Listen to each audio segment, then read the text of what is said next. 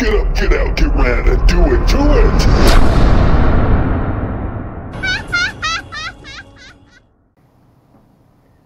Hey guys, what's going on? How you doing today? I'm doing well, thank you for asking. Guys, today we have a movie review.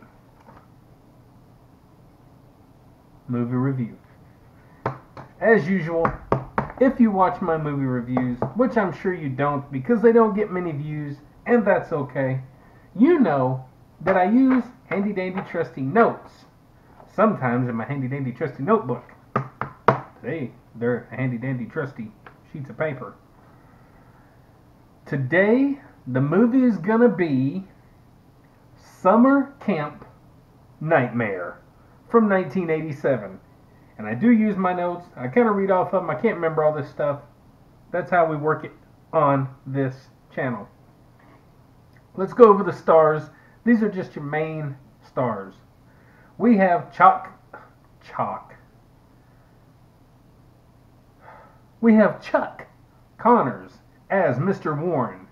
We have Charles Stratton as Franklin. We have Harold P. Pruitt as Chris Wayne. We have Tom Fridley as John Mason. We have Melissa Brennan as Heather. We have Stuart Rogers as Stanley Runk the Punk. We have Adam Carl as Donald Poultry. Donald Poultry, like Donald Duck Poultry? I don't know, that's what I got out of it. So basically, we have your prison Warren, your psycho, your hero, your rapist, your hot chick, your punk, and your nerd. We got all the bases covered, guys. Let's go over the story real quick. Summer camp takes a wrong turn when the campers decide to overtake the camp. Things get out of control when people start to die. Not giving anything away here, but yeah, anyway. Eventually, snapping some of the kids out of the revolution and into saving the day. Just a quick brief outline of the story. Here's a couple of my thoughts on a couple of the characters. I'm not going to go over all the characters. I think I got about 3 that I'm going to just kind of cover real quick. First, I was surprised to see Chuck Connors in such a movie. This would be about his last performance, as he died in 1992 at the age of 71.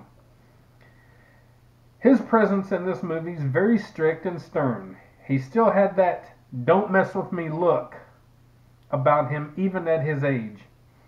A man of few words, but you know what he's saying just from his looks.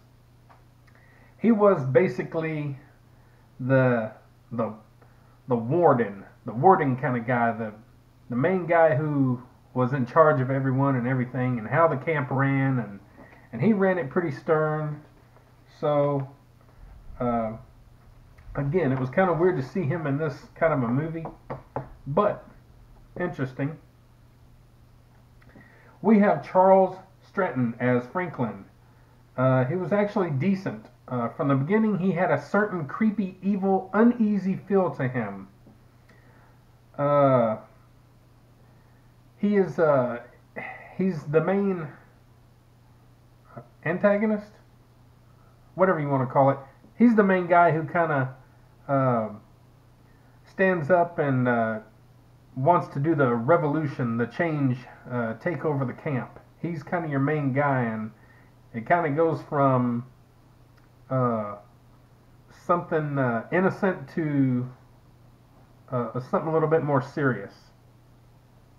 Tom Fridley plays the typical womanizing cool jerk. He does this well as he plays the same character basically in Friday the 13th Part 6.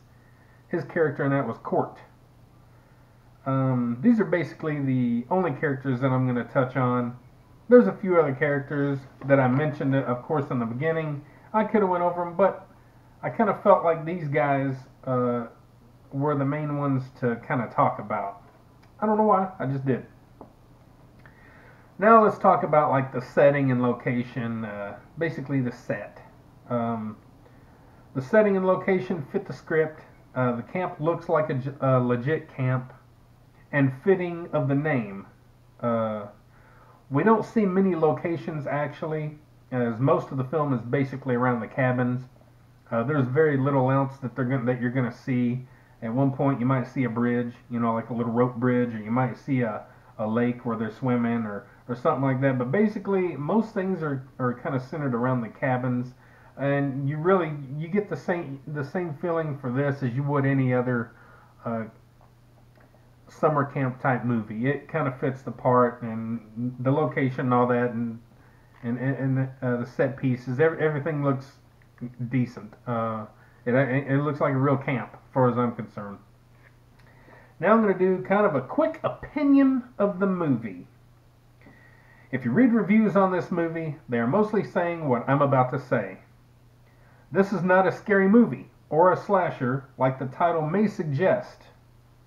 This is more of a thriller, kind of a survival Lord of the Flies type movie. The acting and the depth of the script isn't deep or groundbreaking, but it gets the job done. Decent characters with their own personalities, some headbanging 80s music, fashion, and feeling as well, which is always good. The story and actions of the characters give us a decent time. It's about 1 hour and 30 minutes, and it actually goes by quite fast. If you're looking for that 80s movie you might have missed out on, which I think I may have, I say give this movie a shot. It's actually not bad. And that's really all I got to say about the movie. It pretty much flows along well. I didn't find myself bored at any one time.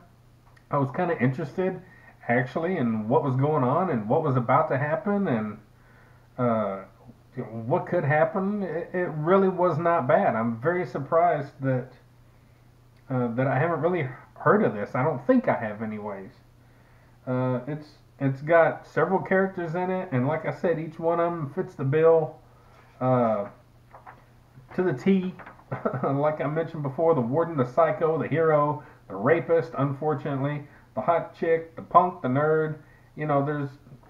There's all these different elements in there to the characters, and they all fit. And really, overall, I was happy with the movie. I'm glad I gave it a shot. And as far as the rating goes, I'm going to give this a solid 3.5 out of 5. And I'm sticking to it. I feel pretty good about that. That's not a bad rating at all. And I do suggest giving it a try if you're looking for that weird 80s movie that you might have missed out on. And it's not a horror film at all. It's more thriller and kind of, like I said, Lord of the Flies kind of group of kids kind of take over things, and things kind of start going kind of south, and anyway. So guys, that's my review of Summer Camp Nightmare. Hope you enjoyed my channel. Go check out all my videos in the playlist. I have all kind of different playlists in there, or you can go to the videos main section and go through all the main videos off in there. I do it all for free, all for fun. Why? Because I love myself. I love doing this. It challenges me. It gives me something to do. I really love doing it, and I hope that you appreciate it. Guys, don't forget, get up, get out, get rad, do it to it. Even when watching and reviewing a sweet, sweet 1980s movie that you may have never even heard of. We'll see y'all later. Now go watch that movie.